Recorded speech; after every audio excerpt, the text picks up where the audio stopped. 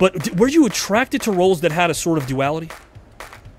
Yeah, of course. I mean, Grease was a perfect example of that. Danny Zuko had a total duality. You know, he was the guy in the gang, and then he was the sweet guy who, you know, just with Sandy, just wanted to be loved and love her, and so the robber bridegroom, which was called the robber bridegroom, was the same thing. Jamie Lockhart, he was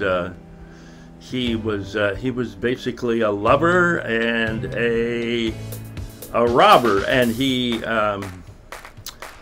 had, well, they say he had two faces. It was based on a Eudora Welty novella called. Thank you so much, guys and gals and pals, for enjoying this video and watching it. If you love the content, if you're enjoying it, please like the video, leave a comment, subscribe to our channel, and make sure that you know that we know that the new network is on the rise. Thank you for being who you are.